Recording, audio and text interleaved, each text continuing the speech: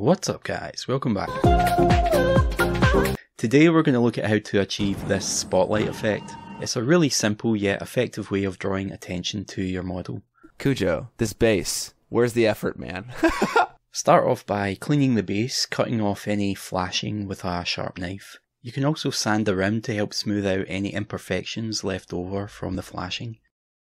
It might seem a bit like overkill, but I think it's worth it. If you're going to spend ages painting up a model, it would be a shame to put it on a raggedy base. Okay, so to capture the effect we're going for, we want a subtle texture to paint over. And a simple way to achieve this is with some sandpaper. Now this is 600 grit, so it's quite fine. You can experiment with different grains, but I think this is a pretty decent one for our needs. Cut a little piece out so that it's going to cover the surface of the base. I'm not sure why I cut it out from the middle of the paper instead of one of the corners. Probably because I'm a moron. No! Apply a decent amount of super glue onto your base and with a paper clip, spread it out over the whole surface. Then I just press it onto the sandpaper and wait for it to dry.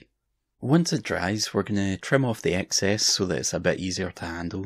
And then we'll use a sharp knife to cut a little wedge shape into the paper, just enough so that we can get the blade of the knife in there. Then we'll simply cut around the base. I find that this works best if you try to keep the flat of the blade pressed against the plastic. Just be careful that you don't cut into the base itself. You can also use some of your sandpaper to clean up any little raggedy bits or any excess super glue. You should end up with something that looks like this, with a nice clean edge all the way around. Prime it in any colour you like. I've used some Games Workshop Chaos Black Spray. It's actually a pretty decent primer. Alright, so next we're going to paint the surface with a dark blue-grey. I've used scale colour graphene grey, but you can use any dark grey you like. Mix some white into your grey. Now we're going to be doing some dry brushing, so go ahead and grab yourself an old brush. This one here is actually about 20 years old. It's from the old Games Workshop brush set they put out in the 90s. So when you're doing this, you want to wipe most of the paint off on a paper towel, and then you're just going to work the brush back and forth over the surface, and the paint is going to pick out the texture of the sandpaper. Add a little more white and we'll do the same again. First wiping off the excess paint on a paper towel, and then working the brush over the surface of the base. Because we're going for a spotlight effect, we want to build up a highlight around that centre point. A good way to do that is by simply using little circular strokes around that middle point.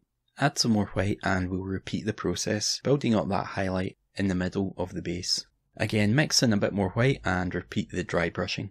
Alright, so we're nearly done now. One more highlight should do it, so just go ahead and mix a little bit more white in there and continue the dry brush around that centre point. There you can see the effects starting to come through now. In order to make the spotlight really pop, we're going to add a strong shadow. For that we'll use some Games Workshop Drakenhof Nightshade. It's a really nice dark blue wash, but we're going to be using it like a glaze. Now, we don't want it to go on too dark initially, so what we're going to do is add a small amount of water to thin it down a little. Okay, and we're going to apply that along the edge here. Then we're going to grab a second clean damp brush and draw the edges of the wash away to the sides. Just by placing the tip of the brush into the edge of the colour and then pulling the bristles away to the sides. As the brush moves away, the paint is going to get thinner and thinner, and that's what's going to give you that soft transition. You can see just with that initial application, it already makes a pretty big difference. We'll do the same thing on the other side, first placing the colour along that edge there, and then using a second brush to draw it out, letting the edge fade out so that we get a nice transition in the shadow. Notice I'm not trying to do the whole shadow in one go, that's so that I get time to blend out the edges before it starts to dry. If you find this difficult, you can also do it in a more conventional way, just by glazing towards the outer edge of the base like this. So I'm just pulling the glaze over the surface in the direction of the shadow. And I'll do this over a few layers until the outside edge is really quite dark. You should end up with something like this. I think it's a really cool effect.